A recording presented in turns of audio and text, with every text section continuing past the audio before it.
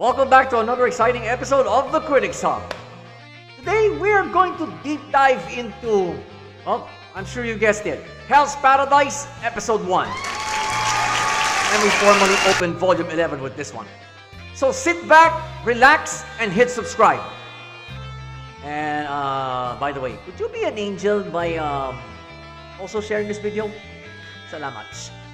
We now start Volume 11 with a rather action-packed anime. Pero, hey, huwag na tayo magpatumpik-tumpik pa, guys. Let's get to the nitty-gritty of this pilot. Face! Maganda yung start eh.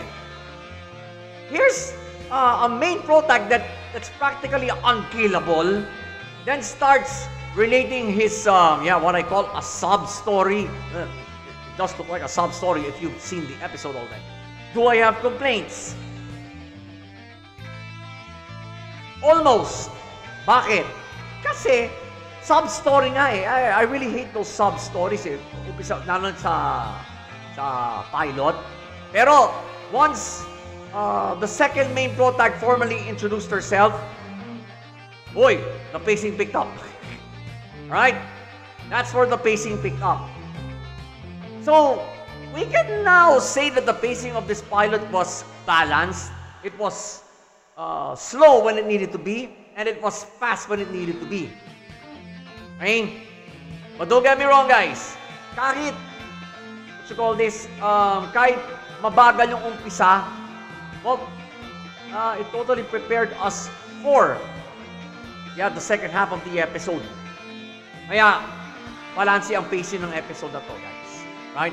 It's just right for a pilot. Don't get me wrong. So naman, hindi ko na sabihin first gear shift, isang gear shift lang yung nakita natin dito.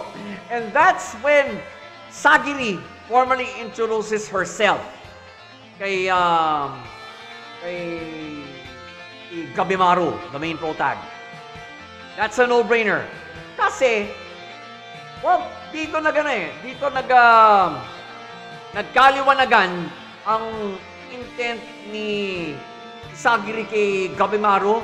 And of course, Gabimaru gets enlightened by the fact that he's been pardoned by the Shogun. Pero may kondisyon ito. Yung nga, in-explain naman ni Sagiri. Now, will you only care to watch this one gear shift in this pilot? Come on, guys. Bakit niyo lang papanoorin itong isang eksenang ito? It's not gonna make you understand the storyline of any episode for that matter, much less the pilot. Panoorin niyo na buong episode. Alright? Anyway, it's the pilot.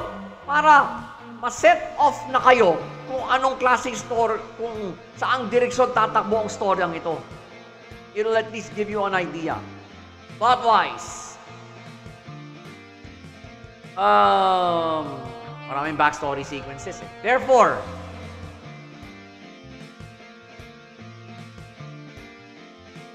tradyado ang plot, guys.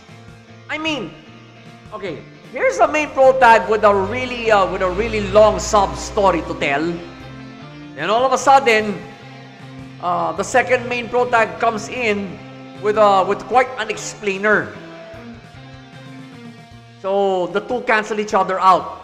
Pero I cannot deny the fact that there are a lot of backstory sequences in this pilot. Is it too much for a pilot? Depende kung anong genre anime ang pinapanood niyo. If this is like historical action, just like this one, probably. So, yeah, no complaints about the plot. It's a totally well-ironed out one. At saka, well, let's give credit where credit is due. The backstory sequences were well-timed. Okay? And they were decently short. Okay? Talagang bumabase siya sa storyteller. In this case, si Gabimaru. pinakabida ng anime na to. So, pace, flow, and plot.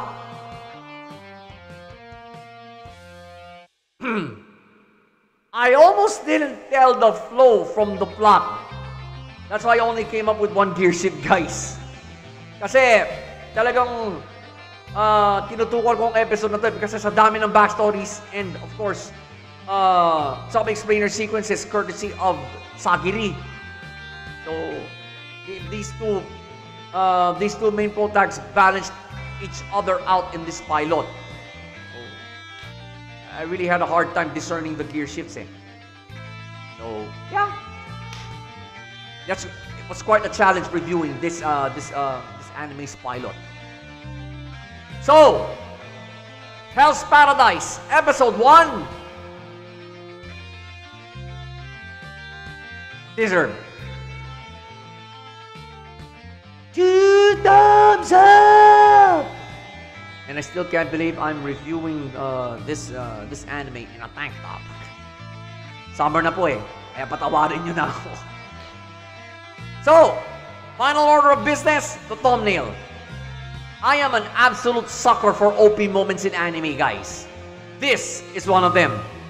This is where Gabimaru takes out nearly the entire entourage of the Magister, the one who's in charge of implementing his execution. Nagpakita ng lakas sa bida rito. How OP he actually is. Kasi, well, you've seen the episode already. Nagpakita ng official pardon si Sagiri pero may kondisyonis to. May kondisyonis man o wala, abay, kung ikay death row convict, mabubuhayan ka ng loob kahit paano. Right? You've been given a second chance in life.